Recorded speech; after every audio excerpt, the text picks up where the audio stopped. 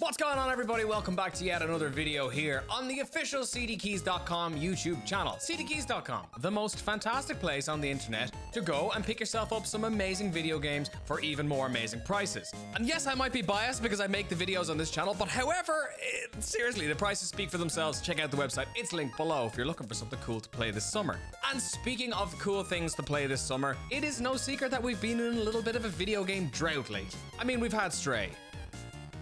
And a couple of months ago, Elden Ring. But other than that, there is actually cool games to play. So in today's video, we're going to be talking about the top 5 games to play on Xbox Game Pass this summer. And if you don't know what Xbox Game Pass is, it is a subscription model from Microsoft where you pay a flat rate each month and you can download as many games as you want in the Game Pass library, and it is fantastic. So worth the money, and there is thousands of games to play there, so it's pretty worth it if that's something you want to check out. So without further ado, let's jump into the top 5 Game Pass games this summer. And if you like the video at any point, be sure to leave a like on it. It lets us know that you like content like this, and subscribe if you're new as well. All right, coming in at number 1, we have Mass Effect: The Legendary Edition. This is a completely reworked version of everyone's favorite space RPG, Mass Effect. If you've never played Mass Effect and you're a fan of RPGs, or you want to relive this absolute masterpiece, the Legendary Edition is where you need to do it. It overhauls the game with some nicer textures and amazing graphics, as well as improves some overall quality of life things as well.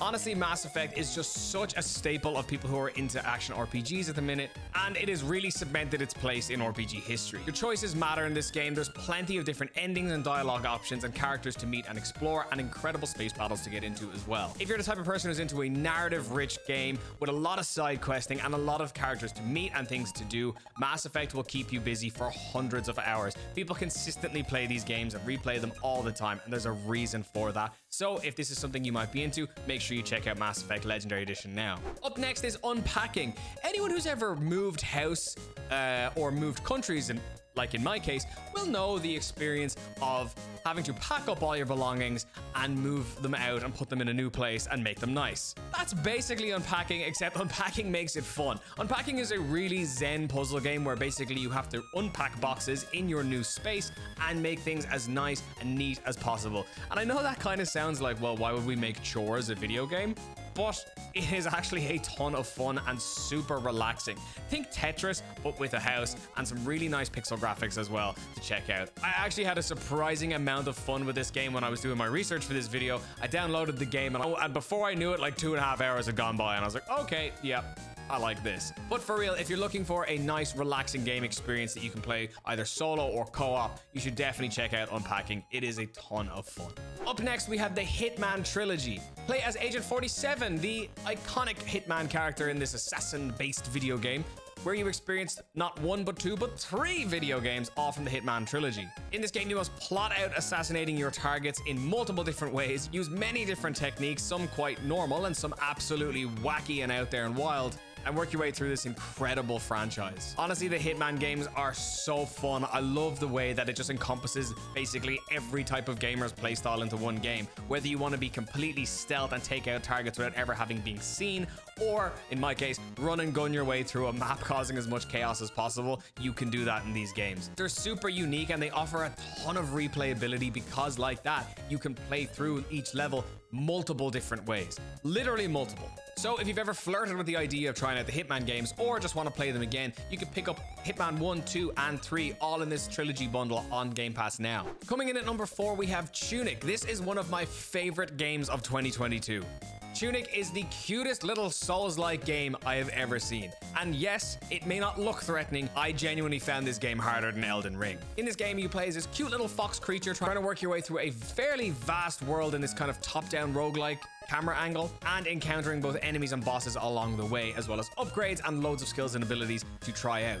The game is punishingly difficult and really doesn't offer you a lot in the way of direction at all. Fans of Souls-like games such as Dark Souls or Bloodborne will actually really like this one, but if you're a fan of kind of cutesy RPGs as well, this could be the game for you. Be wary though, it is so hard. Now, I mean so hard. But it's well worth playing through it, and I really do recommend this one. And finally, on our list of Game Pass games to play this month, we have Marvel's Guardians of the Galaxy. This one sees your favorite gang of space miscreants off doing some crazy stuff around the galaxy. Play as the Guardians of the Galaxy in this Marvel adventure and fight some foes recognizable and old as well. Expect all the witty jokes and gags and voice lines that you've come to expect from the Guardians of the Galaxy, and have a ton of fun playing through it in this game. The gameplay in this is actually phenomenal, and just one of those games that's a little bit more kind of easier. Maybe just kind of turn off your brain for a few hours and blow up some stuff as Star-Lord. It is a great time and offers some really amazing fan service to fans of the movies or fans of the comics as well. The storyline is also really cool, and I love the interactions between each of the Guardians as well. It is a ton of fun. Plenty to do in this game as well, and quite a lengthy storyline, so you're getting a lot of bang for your buck with this one. But technically you're getting bang for your buck anyway because you're downloading it through Game Pass. So everybody, those are the top 5 games we think you should play this summer on Game Pass. Did you agree with our picks? Let us know down below, and if you decide to check out any of these games for yourself, do let us know which one you enjoyed the most in the comment section below. And if you want to check out Game Pass for yourself, make sure you head on over to cdkeys.com and check out all the deals we have over there on the Game Pass subscriptions. Thank you all for watching. I hope you have an amazing rest of your day and enjoy the rest of your summer and your games. Peace out, much love, bye bye.